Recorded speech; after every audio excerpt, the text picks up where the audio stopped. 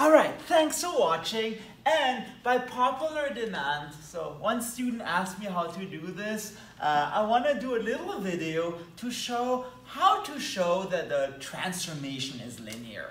And in fact, let's show the following transformation is a linear transformation. Namely, t of xy equals 2x minus y, and x plus y is linear.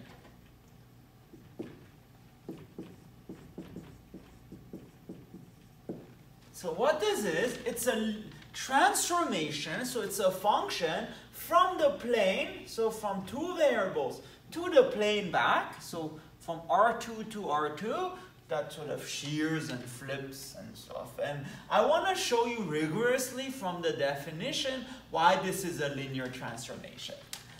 So, first of all, I know lots of people like this notation. Let me show you a different kind of notation that's kind of neater maybe. Namely, think of it in terms of vectors. T takes the vector xy as an input and spits out the vector 2x minus y and x plus y.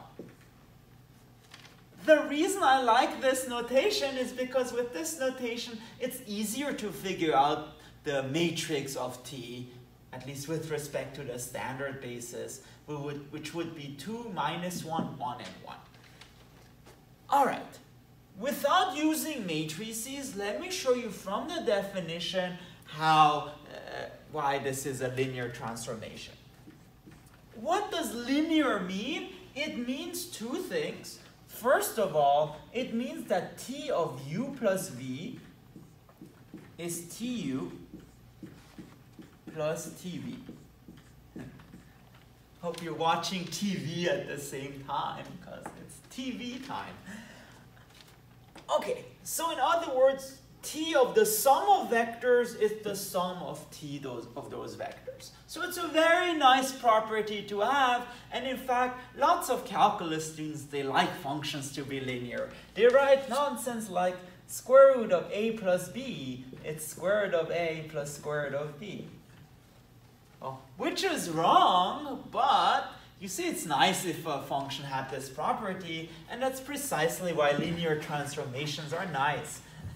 Okay, now let's show this. Well, let u here use a vector in R2, so let's call it xy, and v is another vector in R2, let's call it zt, and then let's calculate t of u plus v. T of u plus v, by definition, this is just t of the vector xy plus zt. So I just use the definition of, u and v. And notice you can write this of the form t of x plus z and y plus t. Okay, and maybe let me use colors. I think for this one it's actually very good to use colors, because I want to show you what happens here.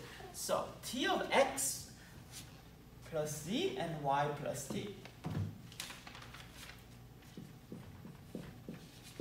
And y plus t.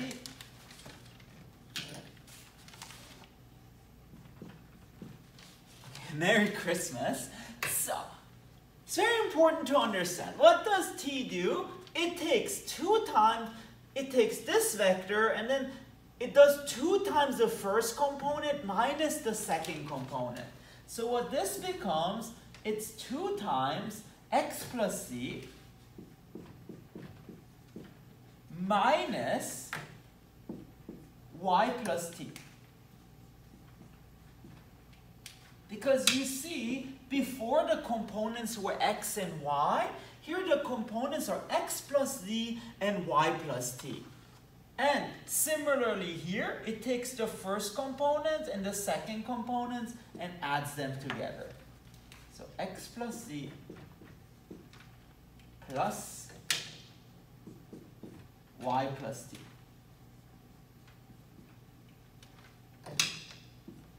Okay, very good. Then the next step is generally just to expand it out. So we get 2x plus 2z minus y minus t, and x plus z plus y plus t. Okay. What's the next step? So you could either do it this way, or you can just calculate t of u plus t of v separately and see if it gives you the same answer. It's a perfectly acceptable way of doing this, but maybe there's a slightly more elegant way. Well, we would like to write it in terms of t of xy, and for this we need a 2x minus y. So how about, and you'll see in a second why this is useful, how about we just group x and y together and z and t together? Then we get 2x minus y and plus 2z minus t. And same thing above, let's group x and y together. So x plus y plus z plus t. Why is that useful? Notice this is 2x minus y and x plus y plus 2z minus t, z plus t. And if you use this awesome definition I gave you, notice this quantity that we have is just t of x comma y. So that is t of xy plus t of zt. Now I'm hungry. Makes me think of zt pasta. But anyway, so on the other hand, what is t of xy? Well, xy was just u. So this just becomes t of u plus t of v. Whoa! Why do I say whoa? Because we started with t of u plus v, and we showed that it's equal to t of u plus t of v. And that's precisely what we wanted. So indeed, t of u plus v is t of u plus t of v. Now, let's do the other case, which is actually easier. The second requirement of a linear transformation is simply, if you multiply a vector u by a number, and you apply t to it, that should be the same thing as first doing t of u and then multiplying it by the number. So, let's see. T of cu, again, sorry, before that, again, u is a vector, so let u have components x and y. Then let's see. Literally, let's see. T of cu, that's t of c times xy. Well, that's t of, and again, let me use colors, cx and cy.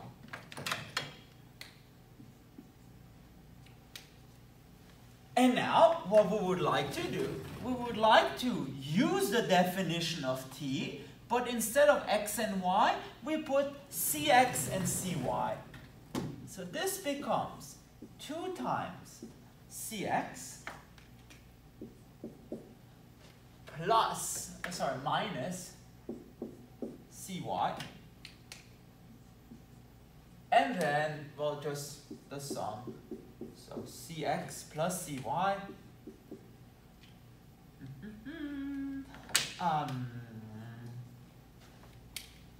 Yeah, it's raining today in Irvine, which is weird because I thought there was this song, "It Never Rains in Southern California." Well, I guess I should have read it correctly because it says it seems it never rains in Southern California. So, not quite. Alright, so we have this. Notice there is a nice thing going on here. There is a common factor of c. And that's sort of very usual for linear transformations. So it's c times 2x minus y, and then c times x plus y. But notice, you have c here as a common factor. You can actually pull it out. And that's just the definition of a number times a vector. So it's c times 2x minus y and x plus y. And well, what is that? This is just, if you look back at the definition, that is c times t of xy. And let me put it in the same whiteboard. That's c of tu.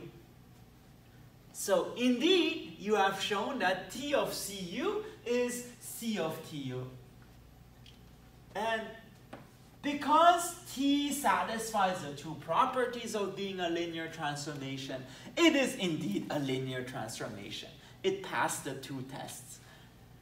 So what do we need to know? So to show us something as a linear transformation, you have to check those two properties. And also, I think one thing that bugs a lot of people, they might be stuck at some point. Well, whenever you're stuck, remember t has a definition. For example, here you might be like, hey, what do I do? Use the definition of t. Because I'm not giving you an arbitrary transformation, I give you precisely this one.